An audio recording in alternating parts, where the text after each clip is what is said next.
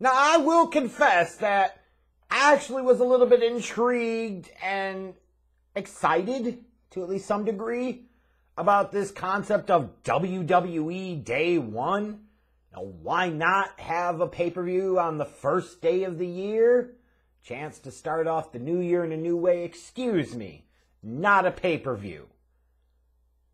It's a pay-per-view happening on Saturday night, New Year's Day, not a ton else going on.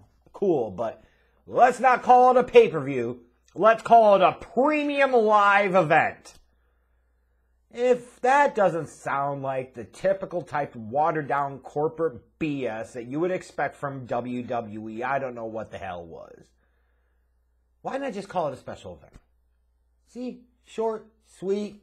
Had somebody tweet that it sounded a premium live event sounds like some OnlyFans subscription bullshit, and that's kind of what it sounds like, to be fair. Why do they always got to water it down and overcomplicate it? Just call it a special event and be done with it. Hey, whatever.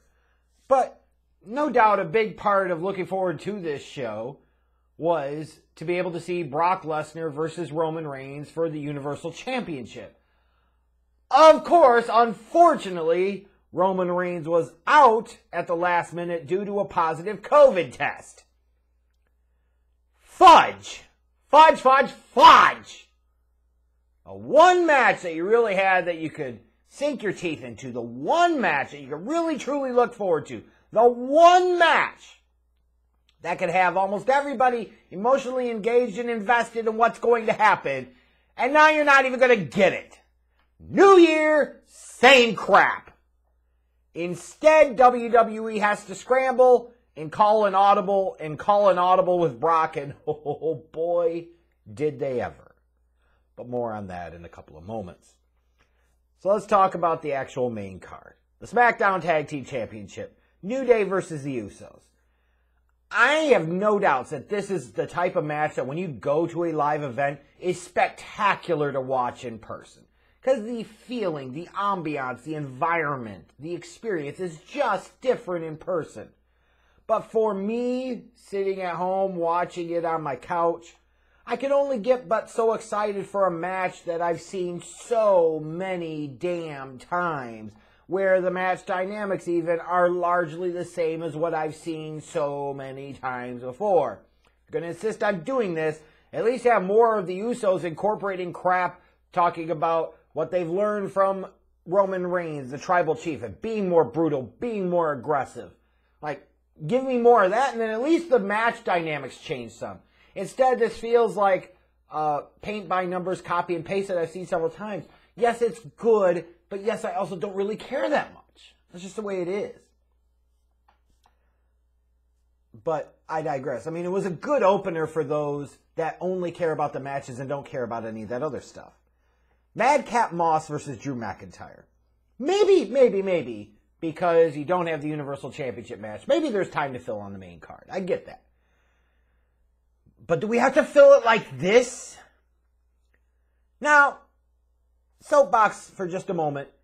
You could have been preparing yourself here to be a few weeks away from bum-ass Broke Baron Corbin being poised and ready to strike and win the Royal Rumble and have a very organically, almost universally over babyface that was intriguing and interesting, that could have really been something for you to latch onto in the first quarter or two of 2022, but instead he's here playing sidekick to his fucking sidekick in a match against Drew McIntyre. And why the hell is Drew McIntyre struggling with a sidekick like this?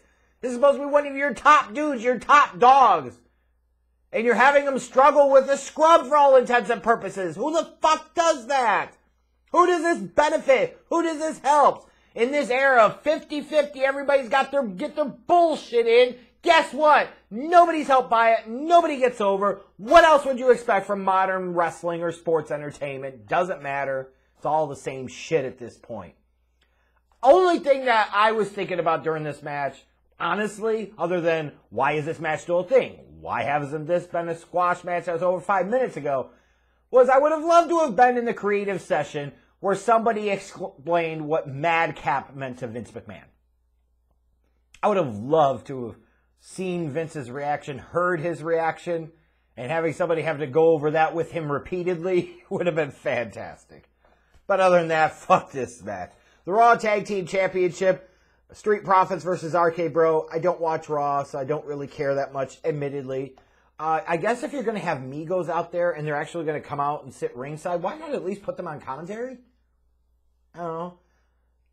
I tweeted like, yeah, nothing says Migos like RK Bro winning when you've got the Street Profits there, but I had it explained to me on Twitter that apparently Migos are big fans of Randy Orton and they took pictures with him in the airport a few years ago, so whatever. But, again, okay match. But, I just didn't care that much. And that's the problem is, it's hard to get emotionally invested in a lot of these things because you don't have a company that makes you emotionally invested in many of these things. Now, The Miz versus Edge, I will admit, this was one that intrigued me going into the show. It did. Now, not as much as it could have if I actually watched Raw, sure. But I like the thought, I like the concept, I like where they're going. And the match was cool. It certainly wasn't epic or anything, but it was about the best you probably could have expected that these two would be able to put together. But the reality is, same thing for me, is everyone was just waiting for Beth Phoenix to show up, when she was going to show up, how she was going to show up, and what she was going to do once she did. And where it's going to lead to. And we got those answers. Like her coming out, like that was badass. Her running Maurice off, cool. The way it's set up for Edge to hit Miz with the spear and get the win, okay, now we're building towards a mixed tag match, you would assume maybe at the Royal Rumble. Fine. Cool. That's about the best you can get out of this one. The Raw Women's Championship, I mean, did you really think Liv Morgan was going to win? Oh, that's cute. Oh, this shit was sloppy. It was bad.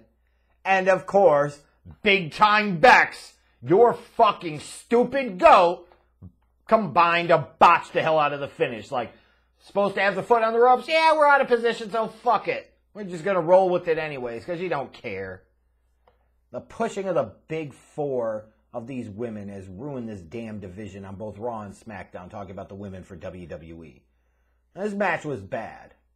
But go ahead and stand your overrated ass goat. Could you imagine sitting there and trying to be taken seriously and saying Becky Lynch is a fucking goat? It's one thing that WWE is doing it with their recency bias because they have agenda. They have something to push. I get it. Same shit they did for years with John Cena. Everything they were doing was trying to position him in a way to where they could portray him at some point, present him at some point as being their GOAT. Like you knew, but you understand. But at least you could understand where they were coming from. Like, to me, these fans sitting there talking about, these fanboys and fangirls talking about Becky Lynch is the GOAT of women's wrestling, just shows how far the bar has been lowered. Shows how low the standards are in modern professional wrestling, my opinion. But enough about that other crap that you don't really care about at this point, frankly. Let's talk about this WWE Championship Fatal 5-Way, because yes, that was the big audible that was called. Brock doesn't have a match against Roman because Roman tested positive for COVID and he's out. So you got to find something to do for Brock because you're fucking paying him for the event. So they shoehorn his ass right in here. And oh boy, did they ever shoehorn his ass. Now I will say this. One thing that was striking as I watched this entire show, and then especially the main event, the lack of star presence. Now, star presence does not automatically mean size or physique, so you idiots that can't understand context, get over yourselves. But presence. There are two guys in this match that were, in my opinion, two of the three guys on this show that have any presence. Edge is one. Cannot forget about Edge, obviously. And then there were two others, and neither one of them is the WWE champion Big E. It's Brock Lesnar, it's Bobby Lashley. And you say, well, Big E has presence. If they had done better by him with his title reign, maybe. But they didn't. So he doesn't. And what a fucking audible they called. I guess I gotta ask, what was gonna be the plan exactly if you didn't go down this route? Was Big E gonna retain? Did you throw away other plans just to make a knee-jerk reflex reaction move? Like when you had Big E call his shot on social media and then fucking cash in the Money in the Bank in a rush fashion on Raw a few months back. Was that the plan? Were you going to have a Kevin Owens or a Seth Rollins win? Were you going to have Bobby Lashley win? And did you just throw all of that by the wayside because you had to do something with Brock Lesnar? Apparently. Holy hell. And even within the match, I felt like they really could have played up the Lashley-Lesnar element. It was the one thing that fans were really pointing to, at least the ones on social media, which probably isn't that out of whack, but also is indicative of the problem of people aren't saying that I want to see Big E and Lashley or Big E and Brock. They're more focused on Brock and Lashley. That's a problem. Instead, they just threw it in there in the middle of the match. Lashley just hits Lesnar with the spear. Instead of getting like that big moment where you could really test the crowd and you could really sit there and get a feel for if fans were going to latch onto this, they just kind of randomly threw it in there in the match and then so's it. But at the end of the day, as I tweeted, they had the picture of Brock Lesnar with the frickin' championship. And I sat there and tweeted, when Vince calls you to beat the Black World Champion. Because apparently that's what Brock Lesnar fucking is. He certainly is the New Day killer at this point, isn't he? Holy shit. See, WWE, I will say, has gotten better in recent years in terms of how they feature their black wrestlers, in terms of giving them opportunities they previously would not even be in the neighborhood or the hemisphere of sniffing. Hence Bianca and Sasha main eventing night one of Mania. Sasha, Bianca being champions. Big E being a champion. Lashley being a champion. Like, there has been progress. That said, this is not necessarily the best look, especially when you look at some of the dumb, ignorant shit that the CEO of the other major company in this country said in Tony Khan. You just couldn't help yourself. You just had to wade into that mix, I guess, huh? So what are you going to do now? Brock Lesnar's your new WWE champion. You just throwing all the other shit with Roman by the wayside? Are you sitting there and doing Brock versus Roman, champion versus champion at the Rumble? Maybe you have Brock beat Roman, but it's not for the title, so that way Roman could have been beaten by somebody? Or are you just going to totally forget that? If it's not that, then are you going to have Big E get a rematch? I don't even see why you fucking bother at this point, because you clearly didn't care. Look at the shit that you did in his title reign. When he keeps losing all the goddamn time, that's not good. People don't want to see a champion that's supposed to be somebody you're supposed to get behind that loses all the fucking time. That's not how you build a champion. I mean, what are you going to do now? If you're telling me you're setting the table for Lashley to win the Royal Rumble, and it's Lashley versus Lesnar at WrestleMania for the WWE Championship, then it very well may all be fucking worth it.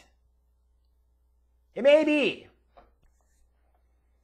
But you could have also done this without having Big E be the one to get pinned. You had Kevin Owens in there, he doesn't mean shit. You had Seth Rollins in there, it didn't mean shit. You didn't have to pin the champion in a fucking fatal five-way. Vince went out of his way to make sure that happened. This certainly has some Becky Lynch, Bianca SummerSlam vibes. The one difference was, at least this match wasn't 27 fucking seconds. Now, if you want to get really positive in your spin on this, you could say, well, at least there's some type of uncertainty and at least some type of what are they going to do next element with WWE. And you don't have that a lot nowadays. And I don't disagree with that. I want to be clear. That's fair. But not like this. Not like this. And now you're just throwing under yet another young talent to put over somebody from the past. Is basically what you're doing with Lesnar. Or Big E as a champion is wrestling regularly on TV. Now you'll never see the title defended or the champion wrestling on Raw. On a show that really badly needs it. Whatever. Sometimes when you have to make a split-second decision, you make the decision and it is what it is. But goddamn, it feels like it's a new year, same old shit for WWE, doesn't it?